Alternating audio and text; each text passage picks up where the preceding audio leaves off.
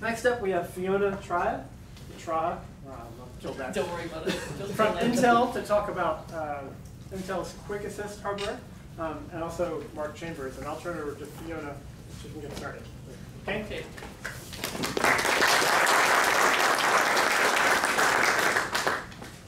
I'm going to find my slides.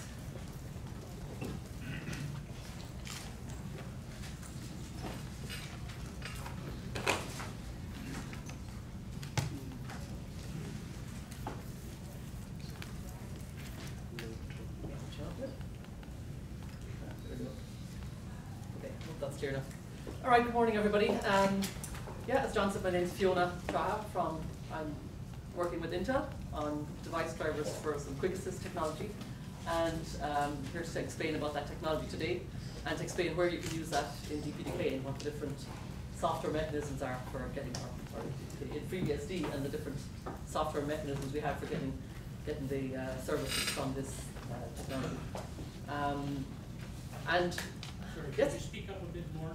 Yeah, I'll try, and hopefully we'll get a microphone soon. Okay, just before I start, because it's going to be very difficult to follow the last presentation. I found that really good, so very entertaining. So instead of trying to be entertaining, I'm going to ask Mark, because he has a survey he wants you to fill in, and he has some gifts, so maybe we'll buy you instead. Yeah, just really quick, yeah, so I'm the marketing guy for QuickAssist, and I did hand out the surveys. Please raise your hand if you didn't receive one, and I can hand one out. We do have 3 gifts. Third prize is a little Intel notebook. Second prize is a rechargeable thingamajig for your phone, and then grand prize is a 240 gig SSD drive, Intel drive. So if you guys fill out the survey at the end of Fiona's talk, just bring it down here to the end, and we can just have a quick drawing, and then we can hand out the prizes. Do we have a limit of number of submissions to win? One submission, good question. So raise a hand if you don't have a survey, and I can give it to you throughout the talk. Okay. Okay, thanks, Mark. Okay. Okay, we'll go past all the legal stuff. All right, so as I said, what I'm going to talk about today is QuickAssist technology. This is some silicon technology for cryptography and compression, which Intel has developed. And we've been developing it over a number of years, and it's reasonably mature, and there's a whole roadmap of future developments as well. But first of all, there's 3 parts to the talk. The first is our standard suite of Intel drivers, and where we've the technology itself and the Intel drivers that we have been using. The second part is our experiences importing that to FreeBSD, which we've been doing recently. And the third part is a different software technology called DPDK, which is Data Plane Development Kit. And you can also use the DPDK to get access to the cryptography services from the Intel QuickAssist technology. Okay, so first of all, the technology itself.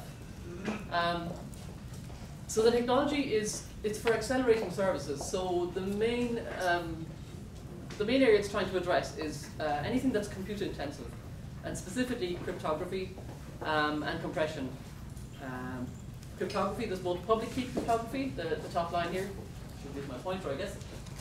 Is that clear? It seems a little fuzzy to me. Can you see that okay? Yeah? Okay. Okay, so the bulk cryptography is symmetric cryptography, high-speed encryption and decryption of data. Then there's public key cryptography, which is for asymmetric encryption, typically used for key exchange or so this particular public key cryptography is very heavily maps intensive, the algorithms that are used, and so it takes an awful lot of CPU cycles to do this on the CPU. The third part is compression, and yeah, we can compress. Again, all of these technologies are things you could do on a CPU, but to do them on the CPU is going to take an awful lot of cycles, and you want to keep your core free for other services for whatever layers you're loading on top of that. You can offload these services to the hardware. Okay, so the technology comes in various form factors. We have chipsets. This is kind of the standard mechanism I guess we work with most of the time. So it's a companion chip to the processor, sits on your board and can be accessed across the PCI bus. And there are a number of different speeds of this. You can also get it as on a plug-in card. You can buy a plug-in card and plug it into any available PCI bus slot on your motherboard. And we've also got system on chip, on chip versions of this. So in that we can, it's typically a lower SKU, so maybe less informed or fewer services. But it's embedded on the same package with the processor, and it pairs with the Atom chip, with the Atom processor. And so we've had several generations. We're on our third generation of this silicon already. So it's relatively mature technology, and for each generation we've improved the throughput, improved the drivers to reduce the cycle count, things like that. And we have a whole series of next generation products in the pipeline as well. Okay, so some of the potential applications for this, I'm not going to go through them all, I'll be here all day, and anyway I don't know a lot about some of these things. But cloud services, I guess it's fairly obvious to everyone these days that there's an awful lot of services being moved to the cloud, and that brings it with itself some headaches, particularly around security areas and compression. So for to keep everything secure on the internet, you want to have encryption. There's a lot of decryption going on, and to have smaller amounts of data to transfer around the network. Compression is obviously a big help there. So networking, I'm just going to call out this wireless infrastructure. So in the chip we handle, as well as the standard algorithms that you can use for IPsec encryption or SSL encryption, we also have the standard algorithms used for wireless, for base stations and those kind of services. So we have Kazumi and Snow 3G supported. Big data, yeah, there's a lot of big data process going on these days. So Hadoop is one area that we've integrated our drivers with to do compression. And yeah, storage, there's various ways that in the storage area you can compress, that it's helpful to compress the data. Backend caching is one of our latest features, and it allows you to compress multiple files all with just one offload to the device. And in the device then you can have you can compress all of this into one big output file, but then you can select out the bits you want to decompress afterwards, so you don't have to decompress the whole buffer. You can actually select out the parts you want. So that can be handy for compressing a whole directory structure on a disk, for example. Okay, so a little bit more detail about the actual technology itself and what it supports. So I've already covered the top line there. It's accelerating things that are compute intensive that could be done on the CPU, but are instead done offloaded to this device. The algorithms that we support. Sorry, back again. Yeah. Okay. So we have all the standard ciphers, AES, triple DES, not so much used anymore, or RC4, and then Kazumi and Snow 3G are the wireless algorithms. Then for hashing, we have all the standard hash algorithms, SHA-1, all the different SHA numbers, SHA-256, and all that. Everybody can multiply by 2, I think. MD5, and then we have authenticated hashing as well, so SHA-1 combined with HMAC and AES XCDC. Yeah, you can also do those things individually, so cipher only, or you could do hash only, but you can also combine them together in a chaining operation where you'll do encryption and then hashing on encryption, hashing the output. Yeah, for public key cryptography, we do key establishment, asymmetric encryption, the digital signature key exchange. You can also call on those APIs just to do the basic max function. So if you want to do a modular exponentiation and do the rest of the RSA software yourself, you could call on that function and just do the maths part just offload the maths part. Is that popping up on my screen? Oops.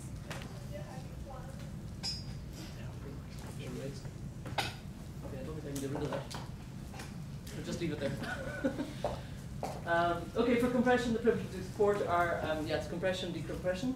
I'll talk a little bit about static and dynamic. So static compression, you compress, you get a specific compression ratio, reduce your data by a certain size.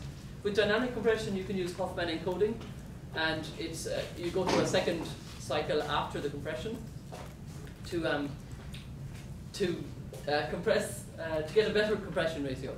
So for example, the standard Calgary corpus that a lot of compression ratios, benchmarking is done against, it improves it by about 10%. I think it's more than 10%. It goes from 48% down to 38%. That's a bigger ratio of the overall original data size.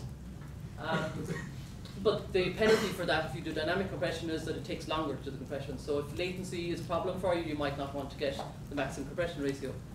And the algorithm is deflate algorithm, which is Z77 with Huffman encoding, and G over zlib. And there's some configurability there in what kind of compression you want to do. And we've got stateful and stateless compression decompression as well. Generally, we recommend that people use stateless, but you can use stateful. And with stateful, the main point is you have a sequence of buffers that you want to compress, and instead of each one being independently compressed and getting an independent output, you might, if you do stateful compression, you will match patterns that you've seen in the first buffer can be used in compressing the second buffer, and then onwards to the next buffer, so that you can get a better compression ratio. Are we going to get some audio? Sounds like it. Maybe we are. Okay, so I'm not sure where that. She has the mic. It's just connected Don't to bring the that mic. one through. Okay, can everybody hear me okay, by the way? Yeah? Okay. All right. Okay, so yeah, I said the benefit of stateful compression is that you can get a better pattern matching and therefore better compression ratio. But there is a lot of overhead because you have to maintain an awful lot of history information, and that history information and the searching of that takes time, so you can reduce your throughput. So generally speaking, there's not actually a big enough advantage to use it a lot. So stateless is usually the better way to go. Okay, so where do we support this kind of operating systems? FreeBSD? Not quite yet. It's new. Yeah, so FreeBSD we've been porting for the last while with some customers. We haven't pushed anything yet, but hopefully we'll talk about that in a little while. Linux has been our main drivers. The main drivers have been on Linux. All the different flavors of that. And then, yeah, there's various other things that I can't mention what they are. I'm not sure why they're on this slide, but I inherited the slides. So, but yeah, we can run the drivers in containers. We've run them we've got a driver now in the Linux kernel, so we have pushed to the kernel. Yes, let's try that. I'm not having to shout quite so much.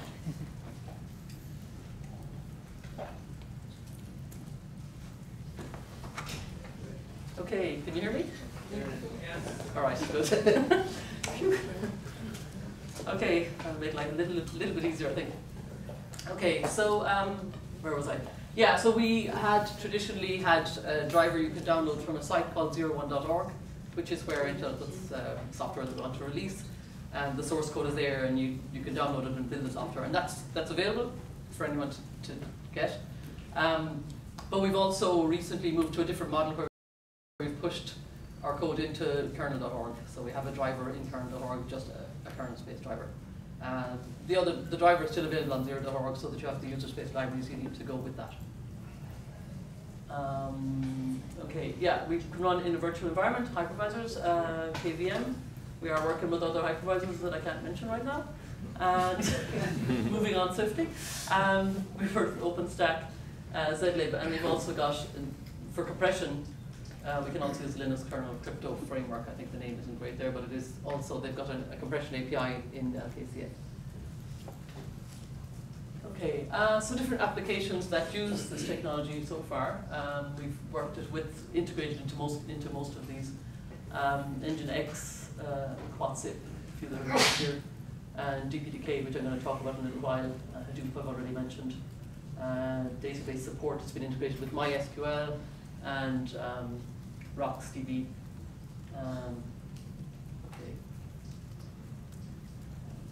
Okay, so I'm going to go into a little more detail of the actual hardware and what it looks like and just what the flow is of messages in and out of the chip, just to have a better understanding of that. Okay, so yeah, so there's 4 different services we provide. I've mentioned 3 of them already, and I'm only mentioning this one because somebody might be aware of it already and wonder why I haven't mentioned it, and actually it's because we're discontinuing it. So it's in the current model of chip, but it won't be in future generations. And so it's public key cryptography, symmetric cryptography, and data compression are the main services. And down on the chip, the way this works is that we have things called engines, and there's hardware, things we call slices or accelerators, and they can do the actual math, the cipher or hashing. To run those, you need to download some firmware, and the firmware is downloaded into an engine on the chip and runs in threads within the chip. So it's not taking cycles from your CPU. And the way that this ends up being high speed, I guess, you're using your cycles across your PCI bus, and you're DMAing your data in and out from DRAM into the chip and then back out when it's encrypted or compressed.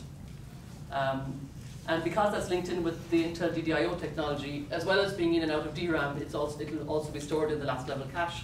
So if you need it from the CPU, it will be cached as well. Okay, I'm going to expand this a little bit because it's probably easier to talk through it. This is just showing the flow through the chip of a request when you want to do, I'm going to talk about it as, say, encryption. Okay. Okay, so there's a sequence of things that happen, and the reason that you probably don't need to know all this detail, but the reason I'm pointing it out is just to see the kind of flow of where the data is, and that the data itself doesn't have to get copied by your software that's running on the CPU.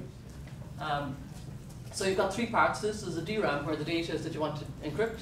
You've got the CPU, and then you've got our QuickAssist technology on a chipset. And the data is in DRAM, and we also have, okay, something, so the way we get data into the chip is through something we call, and there's several different technology or terminology mentioned on the slide, so I just want to talk about it a little bit first. We have channels to get the data in and out of the chip. And those channels are sometimes referred to as rings, queues, queue pairs, depending on which slide you're on or who you're talking to. I'm going to just call them channels for the moment, and hopefully I'll try and stick to that terminology for the rest. And those channels are in DRAM. So there's essentially a circular buffer set up in DRAM, and you put your request into that, and it points to where your data is that you want to encrypt. And then that request, so if I'm off to the flow now, it might make a bit more sense. So you create if you have data being encrypted in DRAM already, you create a request in DRAM on one of these channels, on the circular buffer. And then the second thing you do is you just write to a register on the PCI endpoint of the chip, and that's just a trigger to tell the chip that it's available. So there's very little MMIO that needs to go on, because MMIO cycles are expensive for the CPU, and really DRAM writes are much cheaper. So most of your work is done in setting up things in DRAM, and then you just write to a CSR. That triggers the PCI endpoint to go and, there's 3 entrants over here. It loads the data from there via DMA down into the chip. And it's compressed then on the hardware. Not compressed, encryption I was talking about. Okay, so it's encrypted down the hardware, and when it's finished, it writes back out, so number 5 is here. It writes the data back out again with DMA out to DRAM. And the chip doesn't trigger the CPU to say the data is ready, so the software run on your CPU is polling, where's 6, yeah. It's going to poll the data's registered here to see when is their data ready. And once it's ready, then you can go and read the data out of DRAM. So you read the data from DRAM into your core and you do your processing. So I suppose the point of this is just to show about the flow that most of your work is done just doing DRAM reads and writes. And then there's very little direct access to the chip. There's just one CSR write, one CSR read. And that tends to be amortized over many requests as well. So you may put 10 requests to the chip, but just do one write to say there's 10 requests waiting. So that's how we get very high throughput.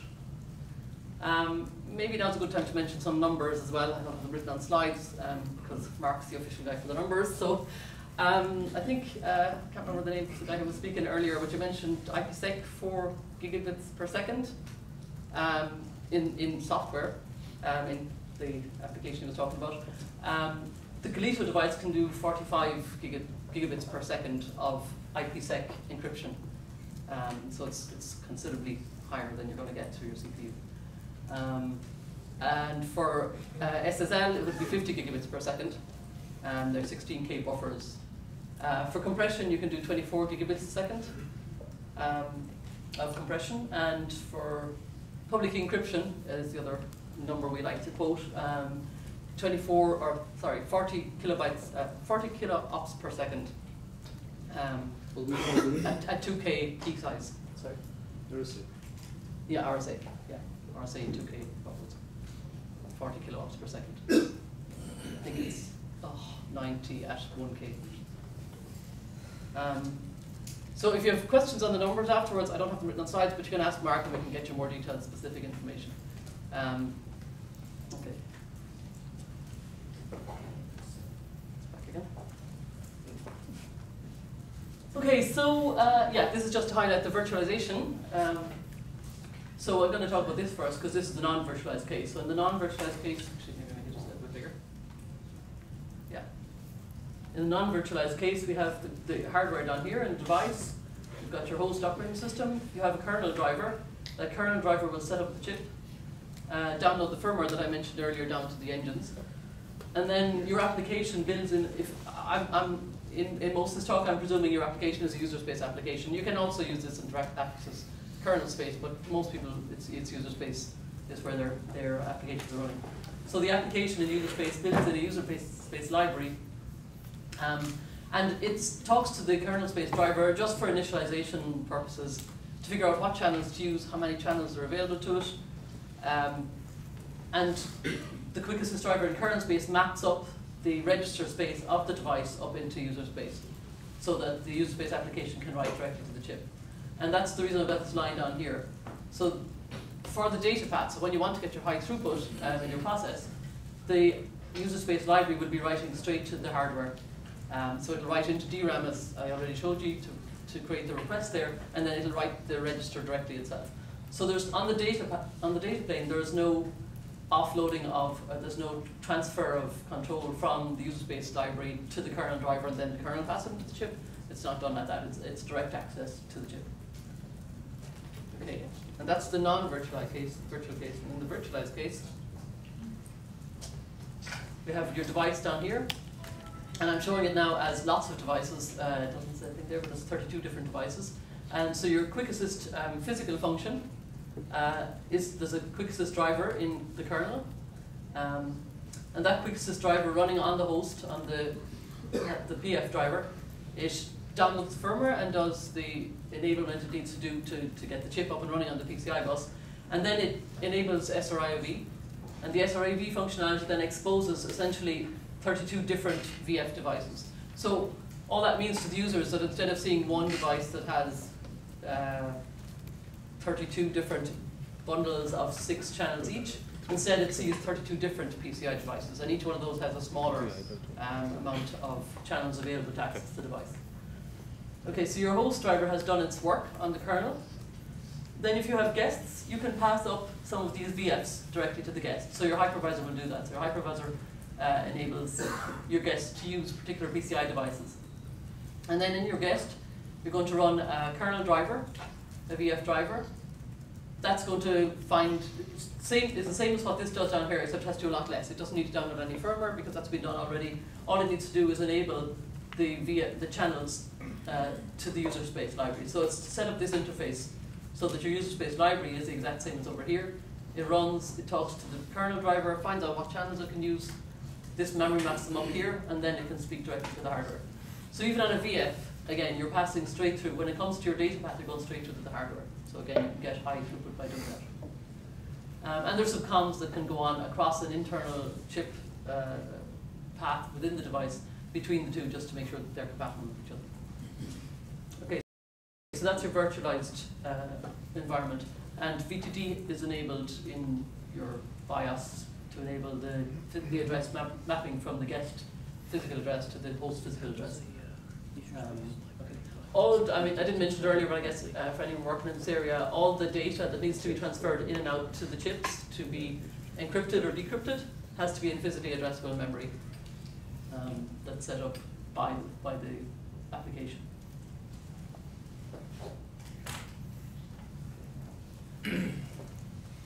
Okay. Any question on that so far? That's the whole, that's the technology background, what the chip can do. No? Okay. All right. Then I'll talk a little bit about the port to FreeBSD.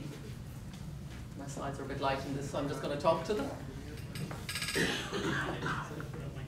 Sorry. Yes. So why didn't you make it an HSM? Which, sorry? You make it a hardware security module as well?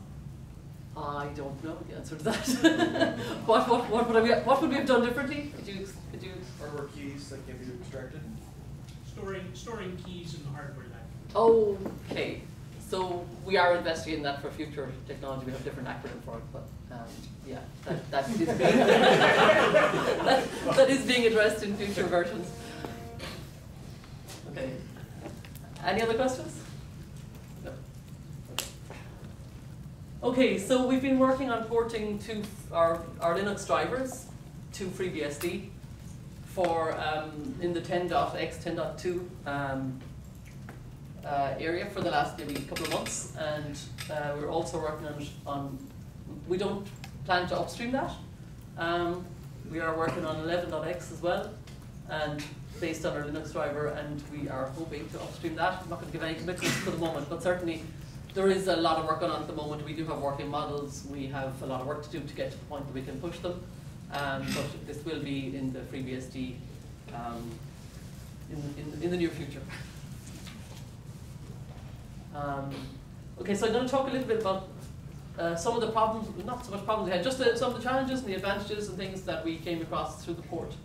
So just a bit of terminology first here, because we talk about this a good bit. So in-tree drivers, I'm not sure if they're commonly, if everyone understands them the same way. So in-tree drivers are the drivers that we refer to, the driver that's in kernel.org has been the in-tree driver, and I guess the one we'll push to FreeBSD.org has been the in-tree driver.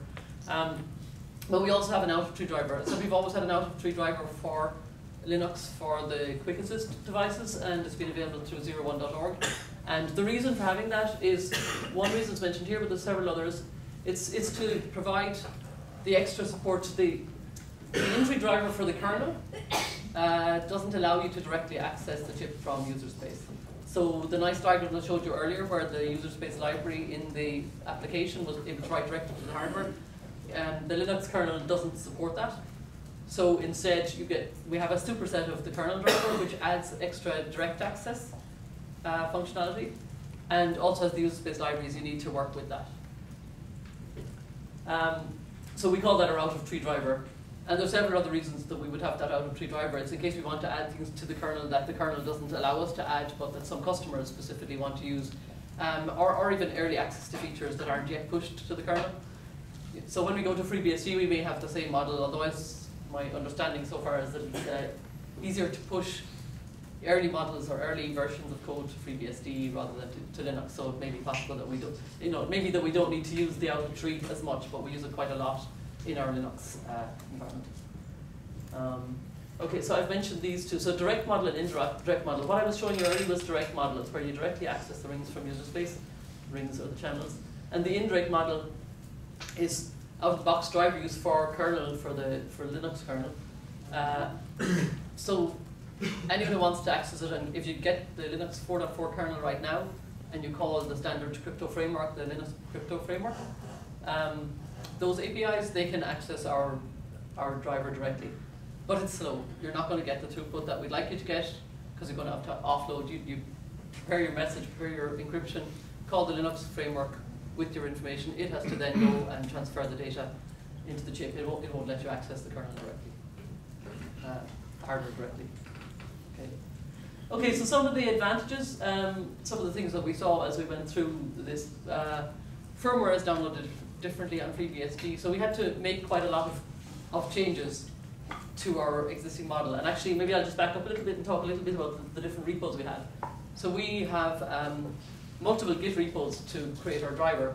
And obviously, when we wanted to port to FreeBSD, the last thing we wanted to do is take them all, duplicate everything, rework the code. So it's in our own interest, I guess, in terms of a development team, to be able to have as much common code as possible. So we have multiple different repos, maybe 6 or 7 that we draw code from.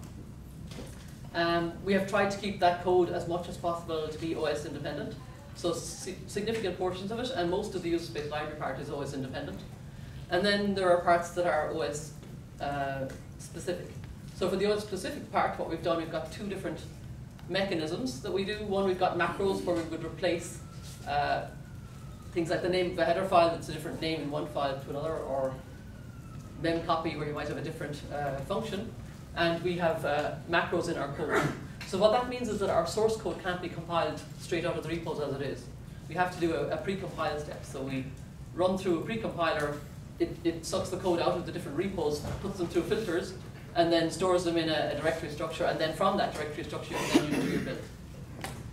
And then when it comes to open sourcing, so for kernel.org, from that directory structure is where you're going to diff against your latest on kernel.org and create your patch set. So we have to set up the same model, or we want to set up the same model to work with FreeBSD, so that we can share as much of the code as possible with FreeBSD and Linux and any other operating system we work with. But we also have to handle the licensing issues that you're all, I'm sure, well aware of. Obviously, if somebody pushes an issue, pushes a patch into kernel.org and we think that's a useful patch and we want the FreeBSD driver, we have to be very careful how we go about that. So, yeah, that pre-compile step, we'll make sure the correct licensing is in place on the files that are going to be pulled into each of the different open source projects. Life was a lot simpler before open source, but I guess it's much more interactive now. At least it was in our control then. Yeah, so there are some of the things, I'm trying to remember what, there was a few other things that there's a UIO, UIO for accessing user space, between user space and kernel space, that interface in Linux. We did a new version of it for FreeBSD that we'll be pushing. Yeah, so the firmware has to be registered in FreeBSD and stored in a particular location to be downloaded.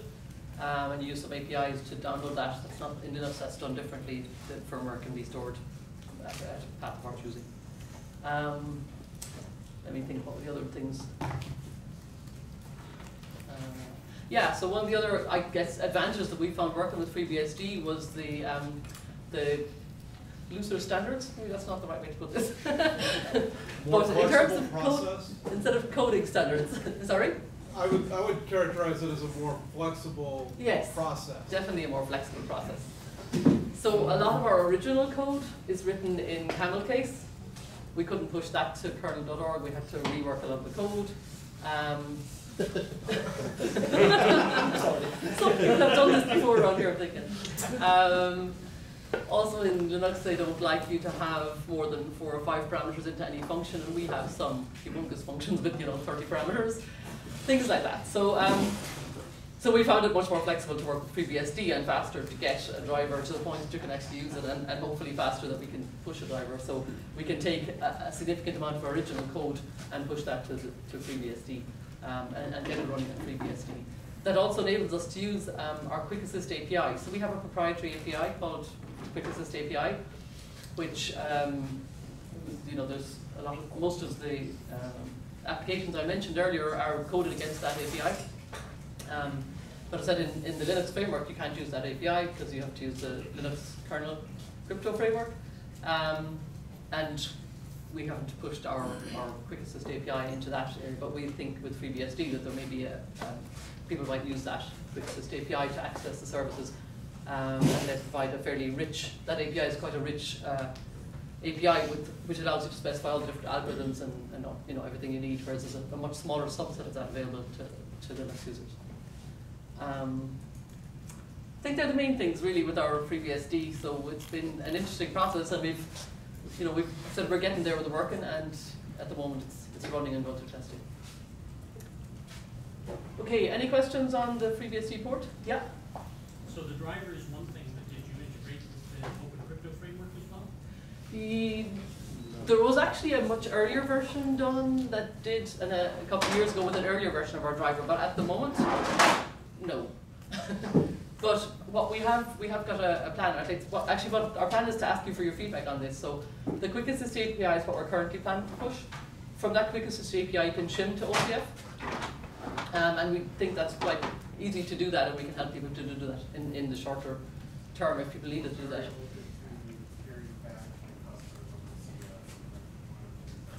Can you speak up a bit, Mark? Sorry.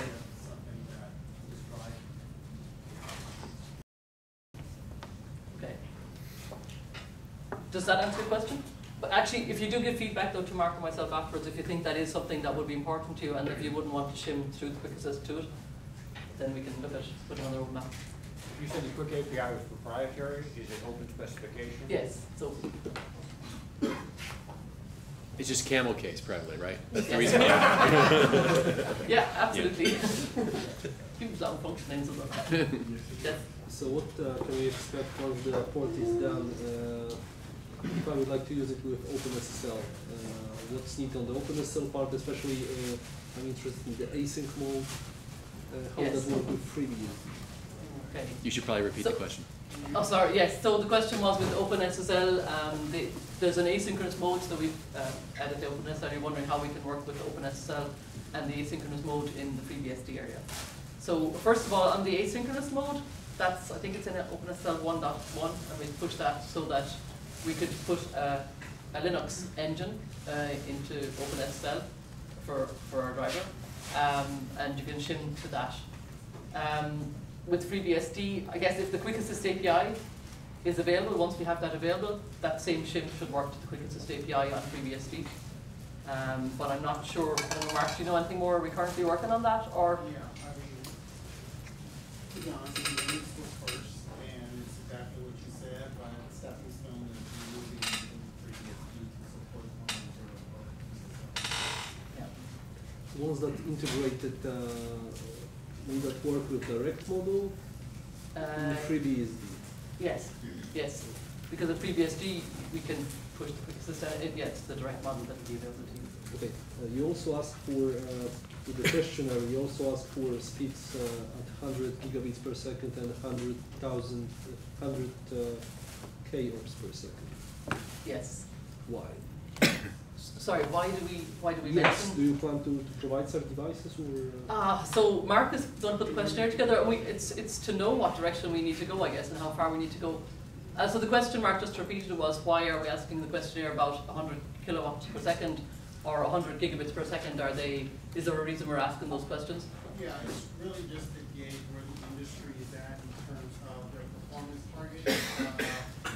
Our current generation, Fiona mentioned, just depending on whether we're talking about SSL, IPsec, data compression, have different performance targets for each one of those services. And then for our next generation, which we're not discussing here today, we wanted to see where the industry is at.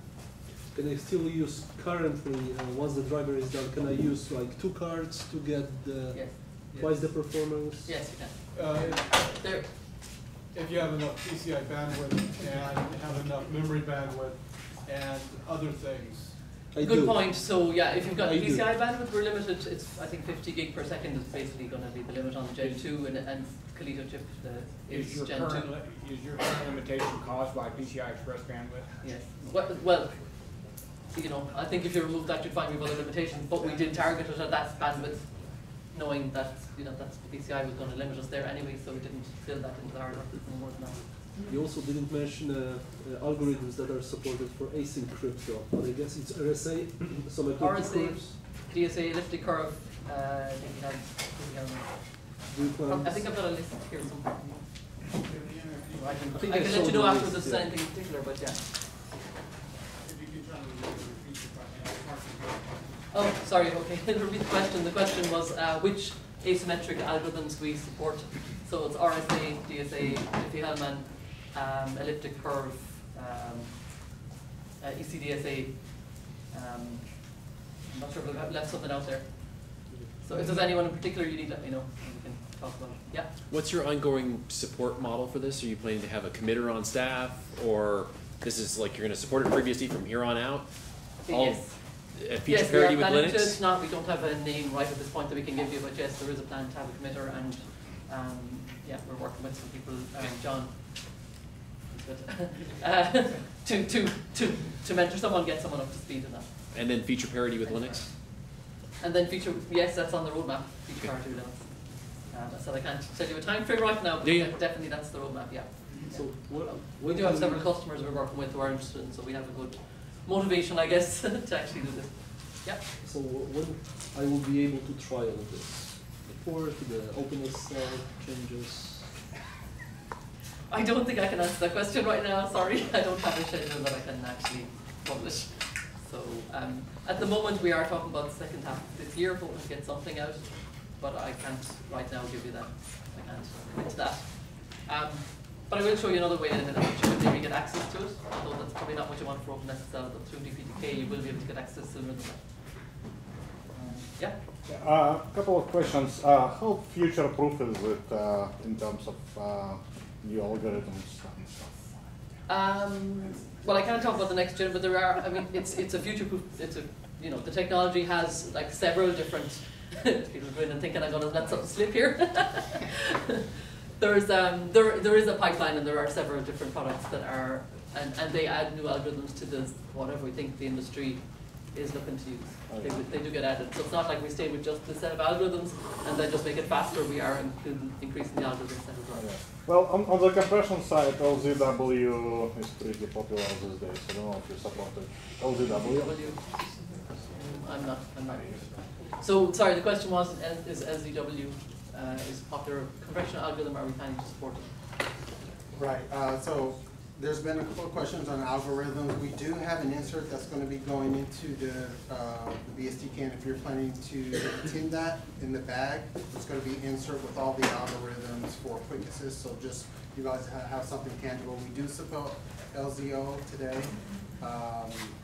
I can't speak for future generations. I think that's probably not the most popular algorithm. Another question on the user-land to kernel side. Have you guys considered NetMap for FreeBSD has pretty good API for passing buffers directly between kernel or mapping map. And it's used for the network stack, but it's pretty generic in general. So the question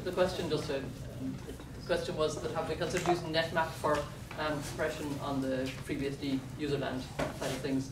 I don't actually know the answer to that question. I'm not sure if you do. I don't think it's been a huge emphasis, but we'll take it into consideration. Maybe we can take a note on that. Well, I think DPDK is Intel's NetMap. I think that's the way to think of it. Yeah, but I already have NetMap, so if I can plug into that. Yeah, but they have DPDK on multiple systems. From Intel's perspective, I think is the way they look at it. Right? DPDK on Linux, NetMap. So I was wondering if there was software fallback for algorithms that aren't directly supported by the hardware. So as you go through generations of hardware, can you deploy to one cloud that has a mix, or is that your responsibility as a customer or the application writer? Yeah. So the question was: are there software fallback for algorithms that aren't supported in hardware? So I mean, this is specifically about what is supported in the hardware. So, but Intel in general has software libraries available for various algorithms, and on DPDK, our strategy is to have for everything that we support in QuickAssist, or we have you can code against a standard API, and that API will provide software implementations for anything that we provide a hardware implementation for, so that you can use the same software at your application level. Any more questions? Yeah. One more quick follow-up on that. Sure. So for the software fallback, is that also part of the same repository? So if we wanted to provide single APIs for people to use that would do software fallback or hardware, can we leverage your code, or is that something where we would have to do that? Okay, so if it depends on whether you're going to use the QuickAssist API or whether you're going to go the DPDK route. So for the QuickAssist API, we don't have specific software. We don't have like a software implementation under the QuickAssist API. That is the software implementation of that. So you'd have to code it yourself, but the libraries, are there, I guess, and they can be used. And there's there's an AS9 multi-buffer library that Intel provides, and there are various other libraries for Snow externally available. In DPDK, we do have that model. So if you're programming against the DPDK interface in future, then there would be a software library provided. But you would have to go, and for some of those libraries, they're not provided with the same repository or in the same package. You would have to go to other websites to get them. Some of them aren't. And the licensing is similar, or? Sorry? Is the licensing similar? I know for the wireless ones, it's different. We do a license and user space. It's FreeBSD and user space, and also GPL and FreeBSD. Yeah, so that's for our code, but for example in DPDK, because you're then dependent for the software implementation, you're dependent on libraries that are separate, so we wouldn't be shipping them with our DPDK library. You have to get those separately, and there's information in the release notes that goes with DPDK to say where to get them, and then they may have different license restrictions as well. So I know some of the wireless ones anyway, there is a process you have to go to actually request the library, and it involves knowing where you're from. Yeah? Yeah, on the hardware side, it seems like these offload engines are similar to the IOAT offload engines that exist from Intel. So like they had ones for doing parity calculations. They have like a copy. I can't remember all the different algorithms, but these are just separate technologies from your perspective. Are they? Yes, they're separate. So I'm personally not familiar with the IOAT technology, so I couldn't say whether they are prepared. But certainly this technology has been outside of this. The CPU has been, so I think you're talking about CPU technologies. I think it's part of the memory controller, if I remember right. Yeah. Yeah. It's this is a separate family. Completely separate groups born out of two different technologies. Okay. Yeah. Okay, I'll move on just so I can get a chance to talk about DPDK before we run out of time. Is that okay? Okay, I think I've covered some of those things already. Okay, so just to maybe put this in context, so the libraries I've mentioned so far, so the Linux library and the FreeBSD library or library drivers that we're planning to push, these give you access to the full suite of compression, public key cryptography, and symmetric crypto. Or the plan is that they would do that, over time for FreeBSD, and they're downloadable as a full package from 01.org, and they use the QuickAssist API as the API mechanism to get to the services. Intel had started, particularly for packet processing, this data plane development kit. It started off as an Intel set of libraries that was specifically dedicated to high-speed network processing. So taking packets and shifting them around the network and doing whatever you need to do with them. And in the last year, and so this is a software library. This isn't focused on any particular hardware device. It's not specific to QuickAssist. It was specific, I guess, to Intel Ethernet driver, Intel NICs originally. But a couple of years ago, then they open sourced the DPDK library, and there's an open source community. It's no longer an Intel software. It's a broader software community with many different contributors, and it supports lots of different CPUs, lots of different Ethernet drivers, Ethernet devices that are non-Intel as well. So it's a framework that provides for an API layer that you can use to access. You can plug in drivers underneath that API layer to support many different devices, and those devices could be either virtual devices where you might run the coded software, or they could be actual hardware devices. So that's the kind of the architecture, I guess, of DPDK and the evolution of it. And so about a year ago, we thought it would be quite useful. A lot of these packets that come into your network card need encryption or decryption services. So we wanted to add another layer to that so that we could access the QuickAssist cryptography through this DPDK model, particularly targeted at customers who are already doing their packet processing in DPDK.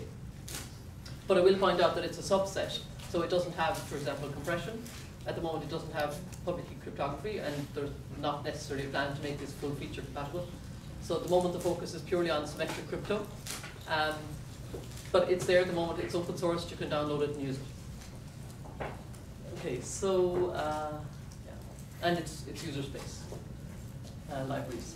Okay, so I mentioned this. This is what was there before. There's the Ethernet Dev API, ETHDEV. And underneath that you have what are called pole mode drivers, and below that is the hardware. And so under this API you can plug in many different pole mode drivers controlling many different types of hardware. So what we did was we added a CryptoDev API, which would allow you to access services on QuickAssist. But I said this whole program isn't about the QuickAssist technology. It's actually more about providing a means for applications to access cryptography service, and whether they don't need to change their application layer just because they don't have the hardware available. So it can run whether you've got the hardware available or not. So for everything that we've provided underneath this API, we've provided both software and hardware pole mode drivers. The hardware one is for the QuickAssist technology. The software one is leveraging libraries that already exist and the new AES9 instructions on the CPU to give you a high-speed software implementation. So So what we found actually in this model is that the QuickAssist driver is actually competing with our Intel CPUs because they can do AES quite quickly these days on the CPU as well.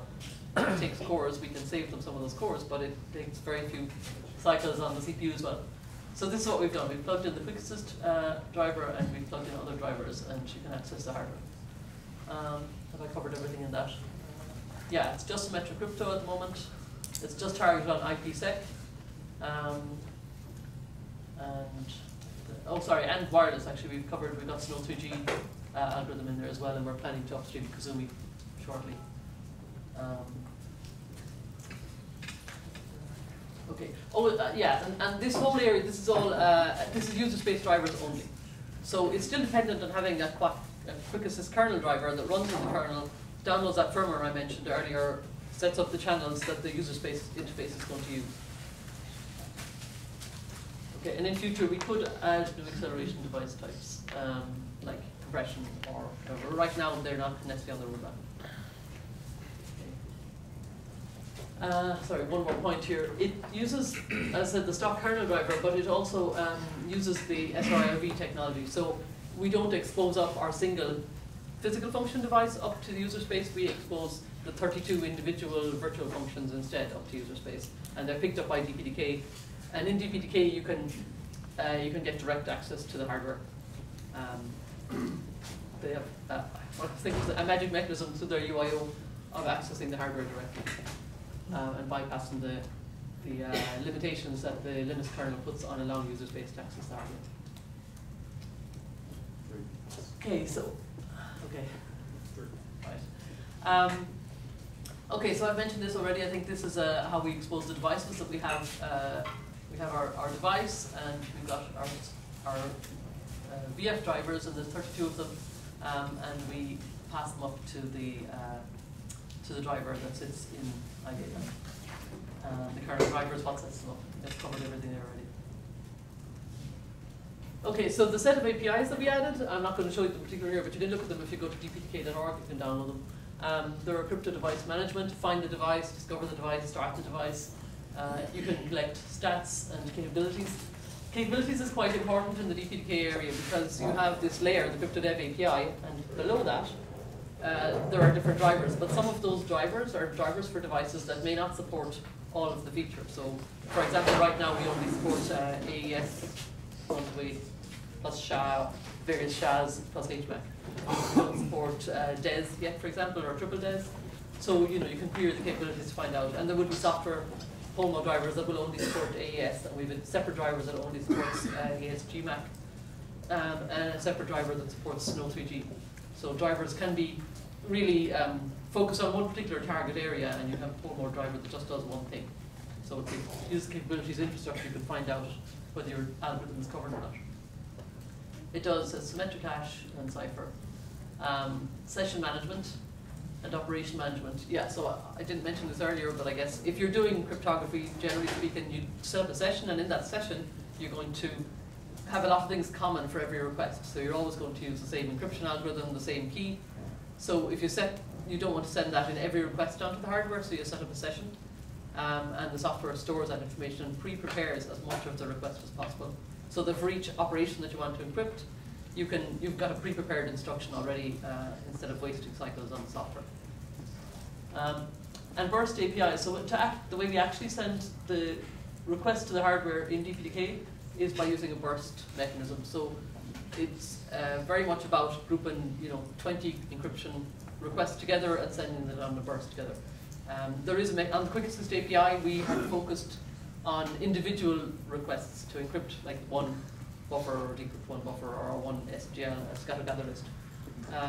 So in DPDK, there's a lot of amortizing of cycles by grouping things in burst. So you're using the data plane API? Sorry, in the QuickAssist API? No, we actually have it's a new API, but yeah. Yes, exactly. So the data plane API in the QuickAssist API that's on 01.org in our standard Linux driver and will be in FreeBSD, that has a burst API as well, and that's the data plane API. How many sessions can you handle? On DPDK, it's unlimited. It's whatever amount of memory you want to use. There's not a certain amount of memory needed for one. Sorry? So it's only within the PDK? Sorry, the question, by the way, was how many sessions can you use? Is there a limitation? Yes, so just within DPDK, you set up a session, a buffer of memory that you want to use for sessions, and you say how many sessions you want to, so it's down how much memory you want to dedicate to that, and then you can set sessions separately to your device. They're independent. They can then, the same session could be used, actually they're per device type. So you need a different type of session set up whether you go to software or hardware, because the preparation that gets done is different for each one. Since there's food ready, I might just keep moving on. Is that okay? You're probably getting hungry. And this is, I think, the last slide anyway. What I wanted to get to is to where you could try this out in FreeBSD. So you may remember earlier I talked about this.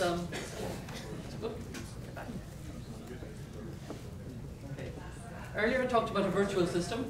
Right now we don't have a FreeBSD kernel driver that we can give you, but we did set up this about 2 weeks ago back in China. This is a Linux kernel on the host and FreeBSD on 2 guests. And so we have a Linux driver that can run on the host, download the firmware, set up the channels you need, and export the VFs up to guests. So this is standard Linux. Your QuickAssist driver has done the download of the firmware and has exported your drivers, your devices.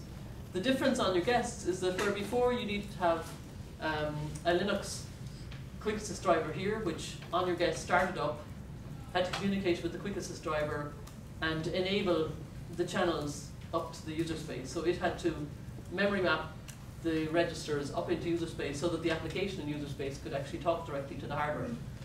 In DPDK, they have kernel drivers called, it's a generic kernel driver, the NIC-UIO driver is what it's called on FreeBSD. This is specifically for FreeBSD. It's called IGB-UIO on Linux. And there's also VFIO, the standard Linux driver. You can run that on your guest kernel, and that discovers the PCI device and enables that to be available in user space. So your user space application starts up and gets access to the device, and as I said, this hasn't done anything QuickAssist specific at all. This is just user space. This is just seen as a standard PCI device, and your user space, your DPDK library can go straight to the hardware. So it's a simpler model. There's maybe a little bit less protection. These don't talk to each other to make sure that they're, that this one and this one are, well, this could be using the VF and this could be using the VF, and they wouldn't necessarily know. I mean, you have to set up your system correctly. There's more protection, I guess, in the other system where the 2 kernel drivers talk to each other, but it works. It works perfectly well, and right now we can run an application, that IPsec sample app that I showed you on the previous one. We can run that on a FreeBSD guest using the DPDK CryptoDev API, and that will give you access to the QuickAssist device directly. Okay, I hope I haven't confused you too much. Does anyone have any questions on the DPDK part of things? Yes? Is this designed to be secure against cache-based side channel attacks? Ooh. I think it's lunchtime.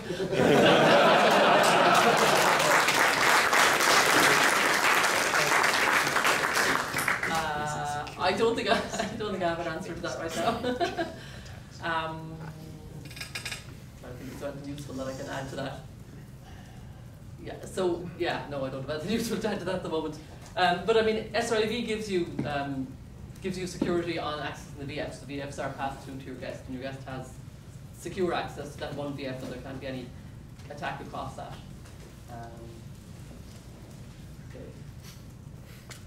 Okay, sorry, that's probably not the answer you wanted. We can talk offline afterwards. Yes? Does it run on non-Intel CPUs? Does it run Intel? It runs on any CPUs, on any x86 CPU. Yeah. Was the question, does it run on non-Intel? Yeah, non-Intel. Sorry. Yeah, it runs, DPDK will run on any CPU, on any OS, maybe not any OS, but certainly lots of OSs. It's broadly OS independent, OS agnostic in user space. I think Max's question is, if you happen to have like an ARM 64-bit server, Yes. and you buy the PCI clock card, you stick it in there, will that work? Yes. And I believe, Yes, it actually will work. It will work. The Callisto chips, the chipset, they are standard PCI Express devices. They can run against any CPU. We should get more advantage if you use an Intel one.